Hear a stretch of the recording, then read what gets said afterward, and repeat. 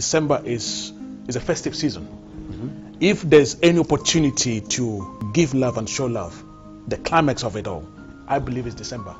Now, why is that? Year after year, there are so many families that they feel they're left out.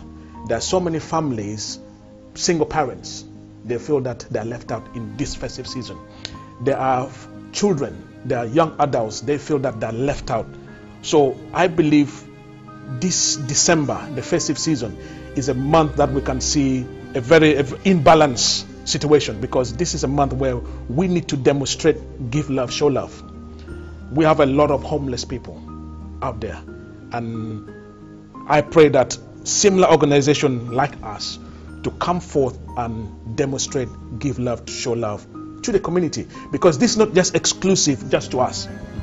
We want to encourage other individuals, other NGOs to emulate this give love, show love, so that together we can show love, especially the time of Christmas.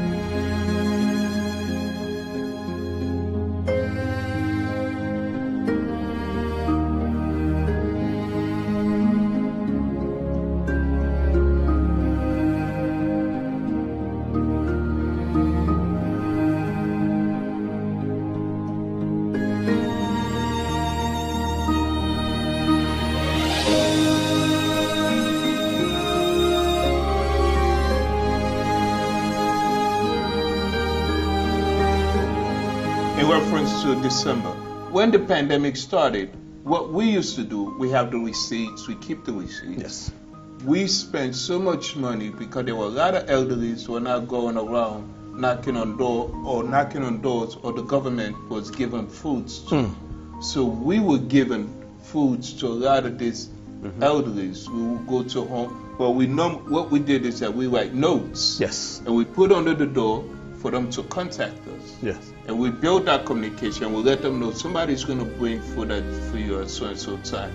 We go shopping, and also we tell them, wipe the food off, because they're all in bags. We don't just bring you, they're all in the bag. Yes. We bring to you, please wipe the food, open the bag, and then the following week we'll do it again.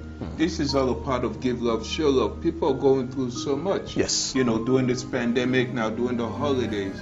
Let's come together and make a difference. That's what we're all about.